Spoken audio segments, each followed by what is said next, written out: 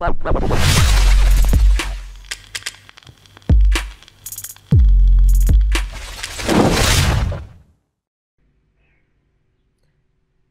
everyone, it's me Keith again. This time I'm going to teach you on how we are going to use or create macros in Microsoft Excel.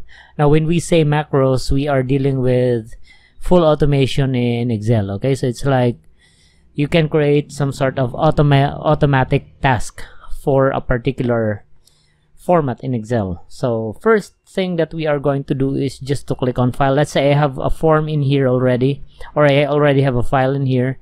So I'm just going to click on file, go to options, then go to customize ribbon, then make sure that you are able to check the developer tab. Okay, so click on that one to check it, and it will be displayed on this area right here later on. So click on OK, and there you go. So this is the developer tab. This is where we are going to create macros in Microsoft Excel. So when we say macro, it's like you are going to record actions. Okay, so you are going to record whatever you are going to do with your sheet right here. So for example, if you wish to change the color of these cells right here, you can use macros to automate it. So let me show you. First, you're going to click on record macro so that it will record all your tasks. Okay, so I'm going to name this one as, let's say, turn to red, or let's say red, just like that. Then click OK. Then as of now, it's currently recording what we are going to do in here. So let's say I'm going to change the color of this one to red text. Same thing with this and this one. Now if that's the only task that you wish to do with that particular macro, all you need to go to do is just to go back to developer, then stop recording. Now if you want to test if it is working, so let us put this back, or change this back to black, this one, there you go, and this one as well. So this is the default, right? So if ever you are going to run macro, it will automatically change the formatting. So let's say if I'm going to click on developer, the macros are all stored in here. So I already have a couple of macros created, so I'm just going to choose this one, the red. This is what we have just created a while ago. So just click on run, and automatically the task has been performed. Okay, so that is how you're going to deal with macros. You can also use macros for providing values. So for example, if I'm going to delete all the values here, and I'm going to use macro to create a value. So all I need to do is just to click record macro and name this one as item price. Be sure that you are not going to provide spaces for this one, because macros doesn't accept space, okay, as character. So click on OK. So I'm going to provide prices for this. Let's say for this one it's around 250, 120, and 250, 362, and 123. Just a couple of random numbers right there. Then stop recording. Okay, now once I'm done with it, if someone tries to accidentally delete it, all I need to do is just to go back to my macro and check on which one was the last thing that we have done. Is this one, item price. Just click run, and it's going to go back. Same thing with formulas. You can use macro for formulas. Okay, so if ever you wish to create a formula for total amount and change, you can use macro. All you need to do is just to record macro. Now if you committed a mistake, or you made a mistake in macros, all you need to do is just to click in here and delete all the macros that you have created or made a mistake with. So let's say if I'm going to delete this one, there I have a couple of macros here. Okay, so let me change it there. So what we're going to do for the basic is we are going to transform the formula of total amount and change to macro. Okay, so that is what we're going to do. So let me remove all of it. So as of the moment, there's no formula. You're not going to see anything. So what we're going to do is just to compute for the total amount and the change. So let's say we're going to start. Click on record macro. I'm going to name this one as calculate. As simple as that. Click OK. There. So it's starting to record everything. So I'm just going to type the formula equals. So the formula for the total amount will be item price multiplied by the quantity. It's like that. I'm going to hit my enter key. Going to copy the formula going down. Same thing with this one, equals. So for the change, it's like the cash tendered minus the total amount. Enter. Then copy the formula going down. Now what we're going to do next is we're going to stop recording and we're going to check if the macro is in there.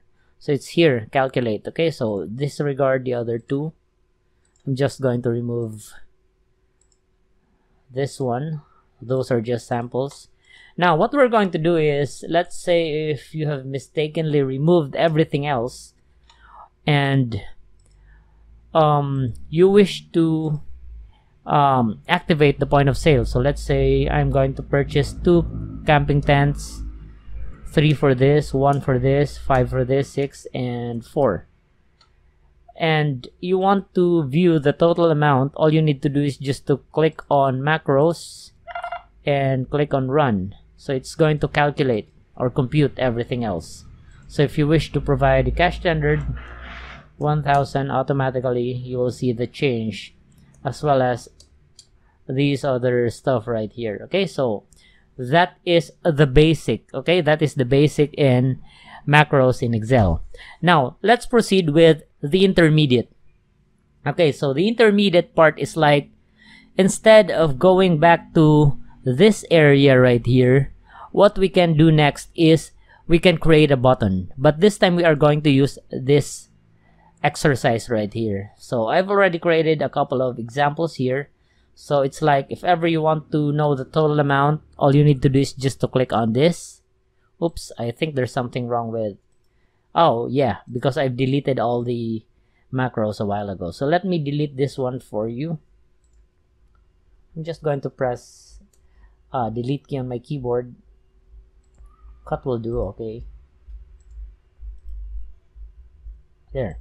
Okay, so to create buttons that will provide macro execution in our Excel, the first thing that we are going to do is go in here. There is some sort of controls area. All you need to do is just to click on insert. Then you are going to choose under form controls. Okay, form controls, then choose this one. This is a button. Okay, button form control. On your version of Excel, it might look different. However, all you need to do is just to search for form controls. Okay, then by the time you are going to hover your mouse, you're going to see something like this. So just click on that one, draw it just like that, then a new window will appear.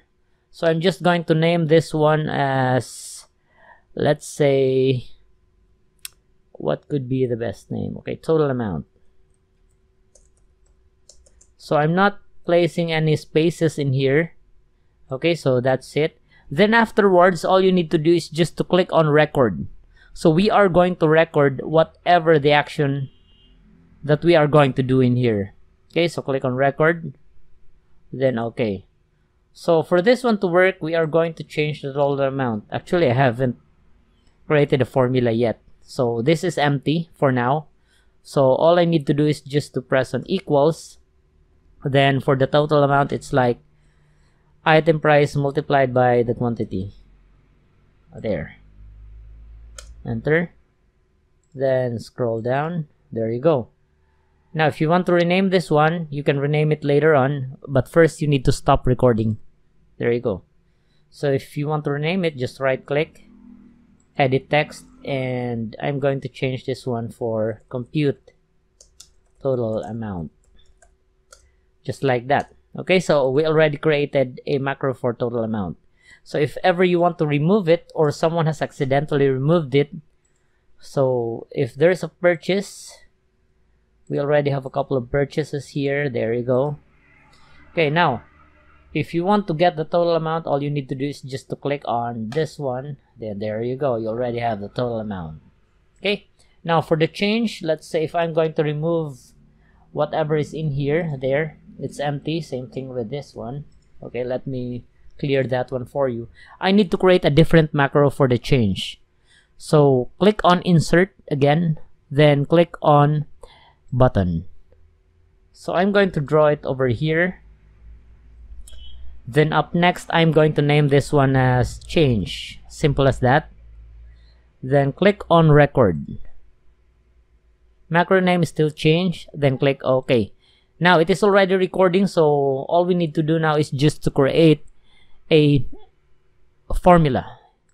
Click in here, equals, to get the changes like cash standard minus the total amount. Enter. Then copy the formula going down. There you go. So once you're done with it, click on stop recording. Then we can rename this one. So I'm going to rename this one as compute for change. Or change, it's okay. Okay, whatever. So we already have the computation for total amount and computation for change. So if ever you're going to remove everything else, okay, and for this one, we have the quantity. So what we're going to do is, first we are going to compute for the total amount. Click in there, then we already have the total amount.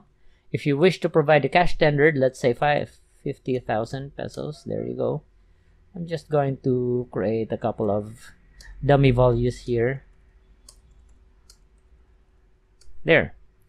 If ever I'm going to click on compute change, automatically it will provide you with the change. So that is the basic and intermediate in creating macros in Microsoft Excel. Okay, so I hope you have learned something. And oh, by the way, if you wish to save this one, you need to click on File, Save As.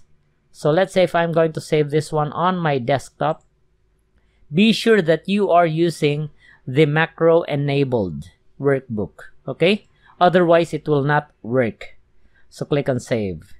And also another thing that you need to remember, in order for you guys to open a macro enabled worksheet, you need to click on file, change the options, then you need to click on Trust Center.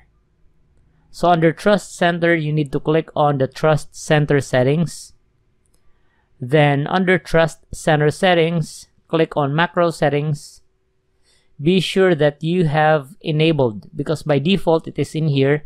So you need to click on Enable VBA Macros. Okay, then tick the checkbox over here to trust access to VBA project object model. Then click on OK, then you're good to go. Okay, so I hope you have learned something for basic and advanced in macro or Excel macro programming. Bye for now.